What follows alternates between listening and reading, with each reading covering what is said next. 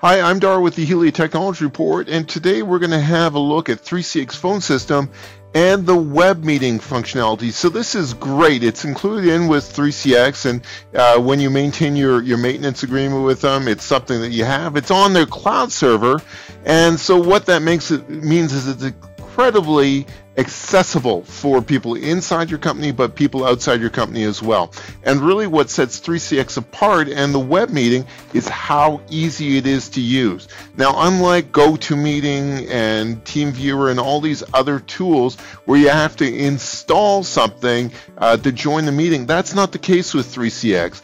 A link gets sent out to their email address. They click on it. It opens up in Google Chrome, and that is it. They're connected to the meeting. Now, you do want to have a webcam so you can go back and forth, and that's really the only requirement. So I'm going to jump in and I'll show you how to create a web meeting really simply with 3CX phone server.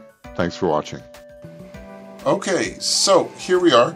This is my 3CX phone for version 15, and what we want to do is go down to the conference button here. There's really two of them. There's a start web meeting now, which is great, but I'm going to use the conference button here. And so what we're going to do is create a conference, and that gives me an option for both audio and video. I'm going to select video, and then we've got to put in a name. So we're going to put in Learn 3CX, and then I'm going to add in here a name. So I'm going to start typing and we're going to connect Donna into this. Now this is going to send her an email. So you can see Donna is a participant. We can add additional ones as well, and we can add people that are not on the list by just putting in their email address. So we're going to click Start Now.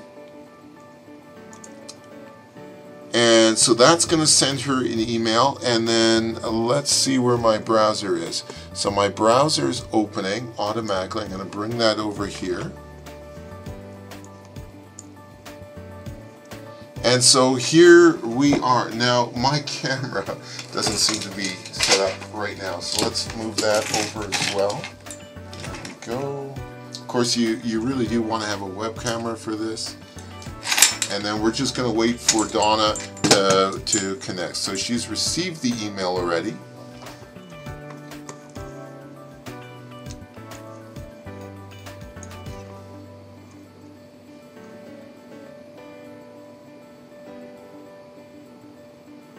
And maybe what I can do is phone her at the same time. Let me grab my cell phone here. Oh, there she is. Look at that. So there's Donna. Donna, can you hear us? I can hear you fine, thank you. All right. Well, great. Thank you, everyone. That's how you start a 3CX web meeting in 3CX. Thanks for watching.